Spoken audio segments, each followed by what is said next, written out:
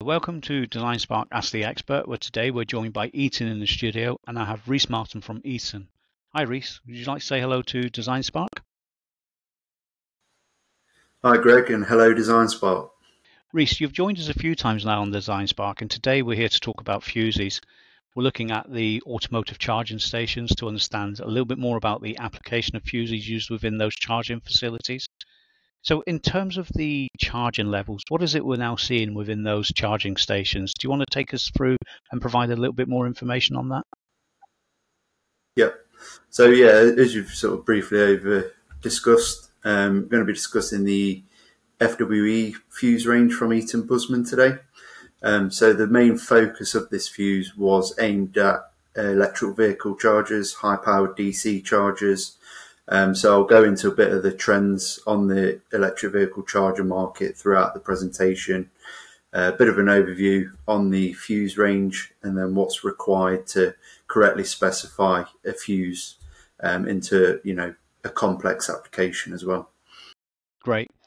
So let's start on the beginning then about application and suitability. Would you be able to elaborate on specific applications, for example, where we find the FWE series, and just tell us a little bit more about that fuse range? Yeah. So as I briefly discussed, the FWE range was predominantly designed for high-powered electric vehicle chargers. So we've implemented this into the design to withstand, the high cyclic loading witnessed in electric vehicle chargers. But it's not to say that the FWE fuse can only be used in electric vehicle chargers. So I'll go into a bit more information on electric vehicle chargers with the fuses, throughout the presentation.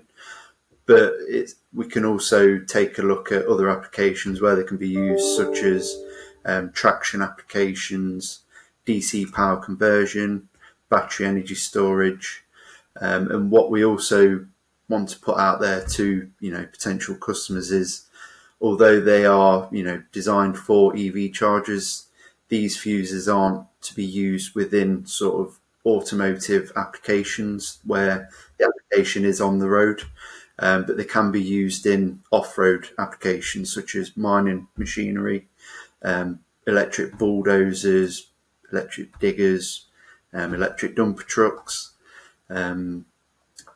Then we've also got the traction applications. I think I've discussed that already. We've got battery energy storage systems as well.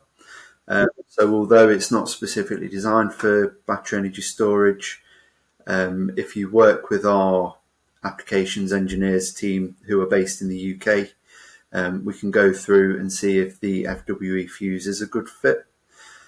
And then just, any other application where DC power is used, there's a potential where you can use this FWE fuse range there. Fantastic. And in terms of the range depth, what is it we're looking at with the FWE? Can you just explain what's available? Yep, so currently the range goes from 70 amps up to 600 amps, 1000 volts DC, and 100 kA braking capacity. So on the back of this, we are looking to widen the portfolio.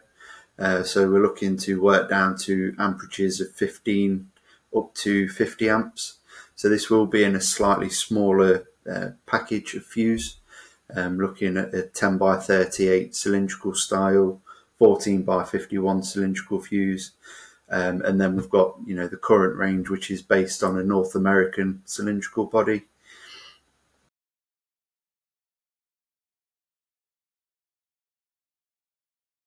Great. So that's interesting to hear. You were obviously talking about their use not only being for charging stations, but things like battery energy storage systems. You're also talking about mining as an example. So in terms of reliability in harsh conditions, that's a consideration that you need to look at when you're selecting fuses. So what is it you can highlight about their performance, for example, under extreme conditions like temperature cycling? Can you just give us a little bit more information on that, where they're using those particular applications?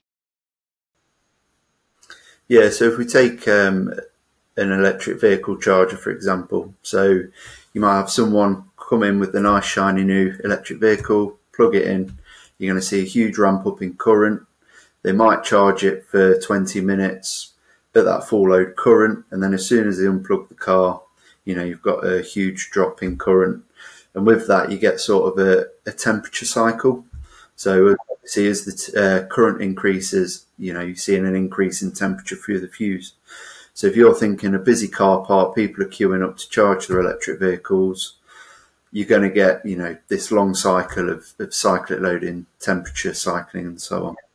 So within the design of the fuse, this has been implemented as best as possible into the element design to withstand as much cyclic loading as possible. So around this, we also need to implement in some derating factors as well. So as good as the fuse is and how well it's been designed for these applications, we also need to factor in other parameters of the application. So again, back to electric vehicle chargers, there's a bit of information that we'd need to be able to specify one of the FWE fuses into your electric vehicle application. So this could be things like ambient temperature of where the application is. So is it in a hot climate? This can have an impact, and you'd need a derating factor applied to the fuse. It can be buzz bar connection size, force cooling if it's in an enclosure. Force cooling helps with the temperature of the fuse. Got the max continuous load current, and then also you need to factor in the cyclic loading that you're going to see as well. So with all this, we factor this into one of our equations, and it will spit out a derating factor. So for example, you might have an output of 400 amps on your charger, but when you take into account your derating factor applied to this, you may need to up specify your fuse to a 600 amp fuse. And this is purely to get the best protection as possible and the longevity of the fuse. So you want the fuse to act quick, but also last as long as possible. So if you do come across, high temperature cycling, the fuse has not been correctly specified, you'll get fatiguing on the fuse element. As the fuse heats up and cools, over time, you're going to get these microscopic stress fractures, and eventually you're going to probably see a nuisance trip. So the fuse has worked basically, but not when it should have. So by specifying and working with our applications engineers to correctly specify the fuse, you're going to get a long longevity of fuse, no nuisance tripping, and the best possible fusing characteristics in whatever your application is. Yeah, I really appreciate you taking the time to explain this to us. And I think it's probably an area where people overlook is the characteristic of a fuse. I mean, for many of us, a fuse is a piece of equipment which is obviously there to protect the user and the equipment itself. So it's interesting to hear what you're saying there about things like temperature cycling and those stress factors. And I think you kind of touched on this within the conversation, but I would imagine that there's a lot of these fuses are installed within closed equipment. So are we talking about ventilation, thermal management, temperature compensation, things like derating factors, for example? I just wondered maybe if there's a couple of notes that you could provide around that kind of activity. Yeah, so I think the best bit of advice, if you are designing an application, we can put it as a link below this video, but we've got a really nice in-depth application guide. So this goes through all the factors that will determine your derating on the fuse, with force cooling being that. So a lot of these are in the form of a table, very easy to understand and read, and then implement that into choosing the correct fuse.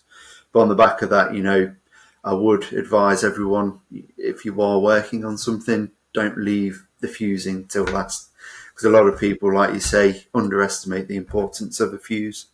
But with applications becoming more and more power dense, you've got these huge fault currents, possible fault currents now being there in the application. So putting a fuse in there, it's the best way of protecting both the people around the application and your equipment against any fault caused by a short circuit or a high current fault.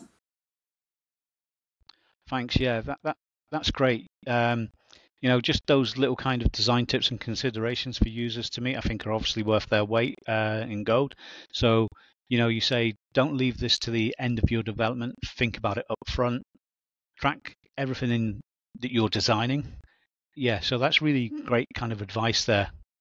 So just moving on in terms of the fuse itself, fuse selection. You provided some guidance notes there. But what are the things to look for? Where do you see common mistakes being made in fuse selection, for example? So it purely is around the derating. People don't understand, or they underestimate the amount of derating that they probably need to apply sometimes. So like I said, if you work with our applications team, they can give you the best advice, best information to properly specify the fuse. This is going to ensure that you're not going to see nuisance tripping. You're going to get a long lifespan out of the fuse because, again, electric vehicle chargers, they're going to be dotted hundreds of miles all around the country, and the maintenance needed on those chargers, as an example, it's going to take a lot of manpower out there to constantly be going around. And if you put the wrong fuse in, carries on blowing. Got the cost of the fuse, the cost of getting someone out there to replace it. So this, just emphasising the importance on correctly determining the fuse needed for your charging application in this example. Yeah, obviously having experience from many colleagues internally within this business when they're coming into the office. For example, if they get to the charging station, they come off the motorway to the charging station. One of the chargers is down. So, it could be simple things. So it's really interesting to hear about, like having the correct fuse, voltage rating, current rating, and braking capacity, temperature rating, and those characteristics. All the things that you said earlier about fuse selection criteria that need to be managed up front. But there's also an area where, where do we see these applications going for these particular fuse types? I'm just wondering if there's any trends and additional activity that you're seeing that you may want to share with us. Yeah. So again, there's a lot of this discussion's been about electric vehicle chargers. Key focus point for this fuse range. There's a lot of EU regulation, European regulatory projects being put in place to expand on the use of electric vehicles, but also to support that, you've got the electric vehicle charging network as well. So we've obviously factored this into account. There's going to be, continuous development on electric vehicle chargers, getting more and more power dense, higher voltages used, more current used. So by having sort of the expanded portfolio that, we're currently working on, but also designing the fuse to 1000 volts DC. A lot of the cases at the minute are 800 volts DC, but we are moving on to 1000 volts DC already. So with us implementing that 1000 volt DC rating on this fuse, we're just providing that future-proof piece, to use there in people's application. Fantastic. Reese, I really do appreciate you taking the time to talk to DesignSpark today, particularly about fuses within the charging industry and expressing, the depth with the FWE range. I do sometimes think, that the fuse can be considered as a simple product when in fact it's not that simple at all. It's been designed to act in a various way. And these characteristics that come into effect all need to be taken into consideration. And as you say, for example, nuisance tripping can be an issue. So, fuse selection based on the characteristics of the fuse is really important. And I think it's important that they understand that the technology behind a fuse, but also be comfortable in the knowledge that they're selecting the correct fuse for their application. So I thank you for your time and sharing your insight today on fuse and fuse technology. And I hope we can have you on DesignSpark again sometime soon. Yeah, thank you for your time, Greg.